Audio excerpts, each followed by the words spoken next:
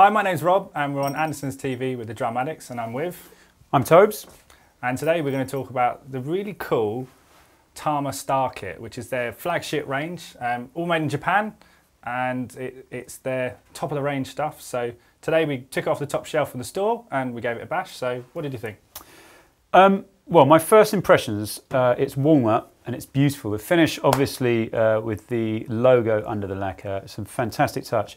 I think the main premise of these drums is to get maximum resonance out of the shell and the drum itself. But when I was setting the gear up, as beautiful as they are, I found it very complicated, or slightly overcomplicated, because I wasn't familiar with these features or these fittings. So my first reaction was that when I play them, there is, because they're trying to get maximum resonance, there's a slight wobble, which is a design feature that I was not used to. And on the floor tom, the wobble is quite extreme. But after much conversation with Rob and talking about why that is, and in fact when you're playing the drums, the wobble that you're getting due to these beautiful features isn't noticeable. It's more noticeable to the touch and to the setup than anything else.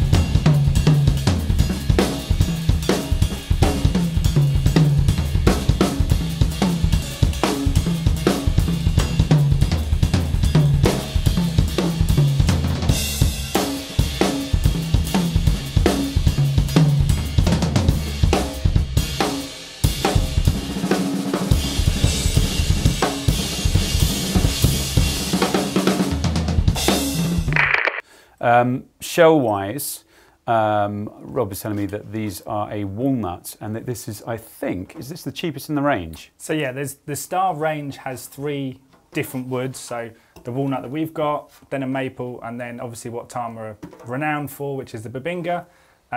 These are the cheapest, but they're still not super cheap. So this kit doesn't come with a snare. It's still over £2 grand, but you can feel the quality. They're really cool. I mean, die-cast hoops, really sturdy lugs. Going back to the mount that Toby didn't necessarily initially get on with, but is pretty cool. Doesn't touch the drumlet. So goes on the hoop, goes in the tension rods, and then goes the sort of the butt that goes against it so it doesn't wobble too much is on the other hoop. So you can literally, there's nothing in contact with the drum. So it really is resonant. It's cool. It's new, like Toby proved, not everyone gets on with it straight away. But I quite like it. I've used it a couple of times. Basically, there's a cool little memory lock, so you can take the lug out. So that would stay on the stand. And then this would then, when you put it on the stand that way, would clip in, when you can do it one-handed. And then you just literally lock it in place. So it is, considering how fiddly it can be when you've got multiple drums in a setup, it's really cool. It is well designed, it's quite chunky, but it's still quite light. So very light. It is cool for that. Absolutely. I was actually surprised at how light the walnut was from a setup perspective, especially the bass drum. And one of the lovely features actually for getting maximum resonance out of the drums, what I found lovely, is that the bass drum lugs themselves don't actually touch the hoop itself here, which from a design point of view is quite lovely. And does, it does make a difference. The less that is touching the drum, the more at least the wood can speak for itself. And also the feet, we were discussing the feet on the bass drum here. Yeah, that's true, I forgot about that. Basically the feet, you can remember how high and what position. It's got like a memory lock system in the foot, so you can always set it up in the same position, which you didn't realise straight away when I showed you, like, oh, that's pretty cool. It is lovely, and again, as from last week when we were talking about, sorry, I'm just destroying the drums, is we were talking about kits that are functional. My background, obviously, is my first reaction to any kit is how sort of practical is it in any environment. And I don't and haven't used in any sort of a variety of environments this new system. My first reaction to Rob was, how would it be on a drum riser, for instance at festivals where you're wheeled on and risers tend to be shaking and moving, would the wobble still happen?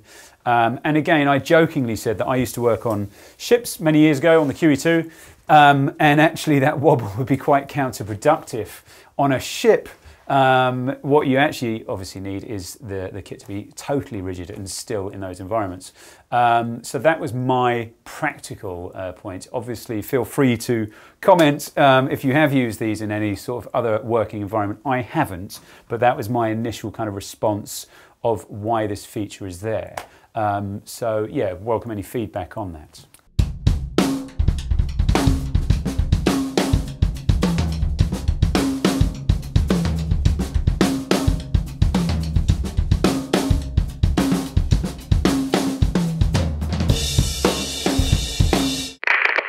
Well, the sort of people that do play this kit, I mean, big name players like Peter Erskine and Billy Cobham. Yeah. British guys, Eddie Thrower, Peter A. Biggins, they use the STAR range, so they obviously have a different opinion. We had Peter A. Biggins in store actually at the end of last year, and his kit was super cool when we set it up. That was a sort of second experience with this mount. So he had 3 rack toms, and it worked really well on there because you could squeeze them in the stand. So.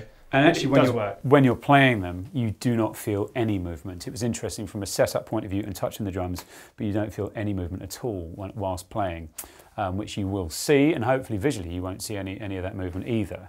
And actually the resonance of the drums, from a tunability point of view, bearing in mind we just took them off top shelf with standard heads that they come with and tuned them with absolutely no O-rings and no muting. We let the drums sing for themselves. They were very easy to tune, and they do hold a beautiful note, each of the drums. So very, very playable, beautiful sound in this room as they stand off the shelf. So the kit that we've got here today, you can buy them in different configurations. We've got the 2 up, 1 down. You can buy 1 up, 1 down, or 2 up, 2 down, depending how sprucely you want to spend your bank balance, but they're really cool. This kit with the 2 up, 2 down has short stack toms and obviously a bigger floor tom, but Tama are really cool because it's their flagship range. You can special order any size, so you can come and see us in the drum department and we'll spec up a crazy kit. You can have inlays with the badge on the Babinga ones. The Babinga ones come in more colours. Yeah, you can really tailor it to your needs and your wants. But yeah, this is the standard package that we've got. But you can have, if you want square size toms, 10-10 or big 24 for the bass drum or whatever, Tama will make it, and it's all made in their Japanese factory. So yeah, it's cool. It's a clever idea in the sense I again jokingly said to get as much resonance and to let the shell breathe so much. There's an extreme amount of kind of hardware on the actual shell, but contrary to the amount of hardware there is on the drum, they really do. I think it does exactly what it's set out to do and makes the drum sing very, very well. But I would say that from a setup point of view, it does take a little bit of a workout to get used to the basics of the new concept, very much. But otherwise, fantastic drums. So the drums are comprised of a 6-ply configuration for toms and floor toms, and then 7-ply for the bass drum. Obviously, that's the same for maple and Babinga. That's why they're quite light, actually. They're not particularly thick shells. This is my favourite colour out of the range, but they actually do 12 different colours over all of the kits. The Babinga and the maple have slightly more colour options. They do a bright yellow, which Peter Erskine uses, or like the baby blue that Peter A. Biggin uses. This one's a bit more subtle, this is what I prefer, but I mean, what was your favourite colour? Well, actually, do you know what? It's funny you mentioned the yellow. That is one of my, as I've slightly got older in my playing, the yellow is, and I think there's a geeky reason for it, and I think Peter Erskine uses the yellow. It could be, I think because he's got a sports car that's yellow, but I think the yellow is also historically related to jazz drummers, I think, and I'd really welcome your input on this. It's a geeky conversation I have with a good friend of mine who techs for Peter Erskine using the canary yellow, I think it's called, and I think it originates from Tony Williams. The late great Tony Williams used a canary yellow kit.